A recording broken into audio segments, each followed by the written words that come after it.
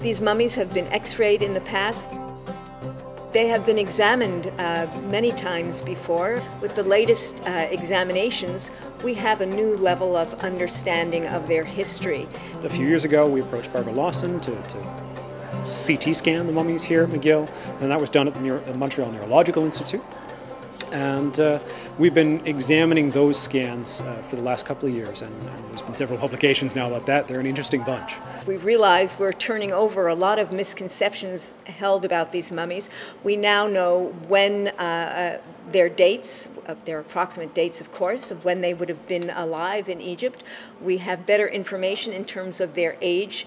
We have better information in terms of how they were mummified, and also their physical conditions. This woman is 20, this woman is 50, this young man is 18 to 24 years old. It gives people a better sense of what it is we can get out of taking a mummy into a hospital and putting it through the CAT scan that we couldn't otherwise do without unwrapping them. And that's horribly destructive. We don't do that anymore. They used to do things by having to open up the bandages and take the skull out and either make a mold of the skull, which means you're handling the skull, and the handling of the skull will usually damage it in the process. And of course, removing the bandages would damage it in the process.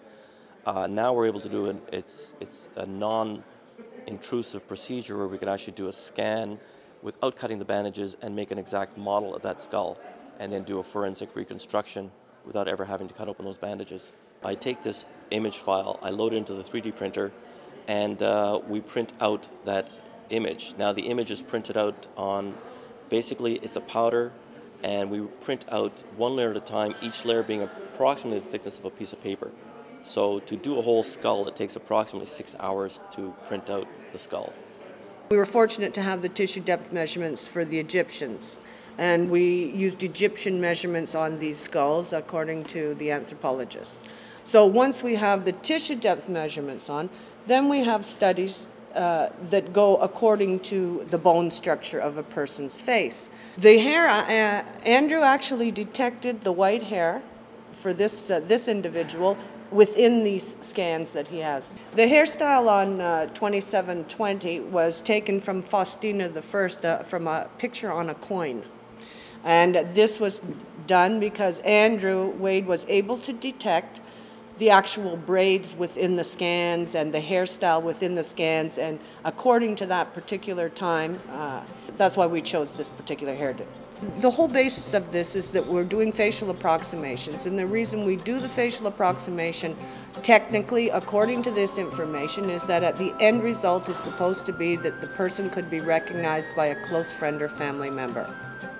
We're very interested in having the public come in and look at these things, see what it is we do, see what the science is behind it. The work we do has bearing on modern medicine as well. It helps the engineers improve their techniques for rapid prototyping, for CT scanning, and it really pushes the envelope for a lot of those technologies.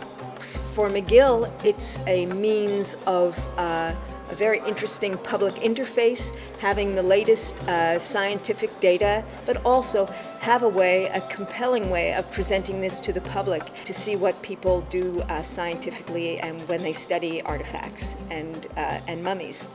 Working on this project has been extremely enjoyable. The shame of it is that these are 20-year-olds, and they were dead by age 20. So, you know, maybe as far as the Egyptian life is concerned, we are giving them a bit of an afterlife. Who knows?